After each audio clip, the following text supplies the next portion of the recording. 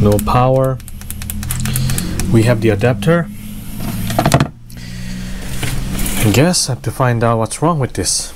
Okay, I don't know if you can see this voltage rating, but this one provides 19 volt at 2 amps. So very first thing I'm gonna do is to check this adapter to see if it provides proper voltage, 19 volt, using my multimeter. But the problem is this adapter tip is really small, but don't worry, I do have this very sharp end tips for my multimeters. There is no LED indicator on the adapter side, so this is the only way we can find out if the adapter is good or bad.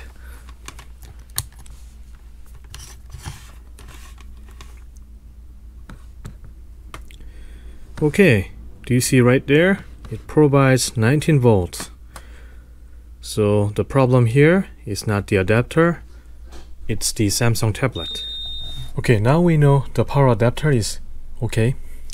Let me plug this in to this Samsung tablet.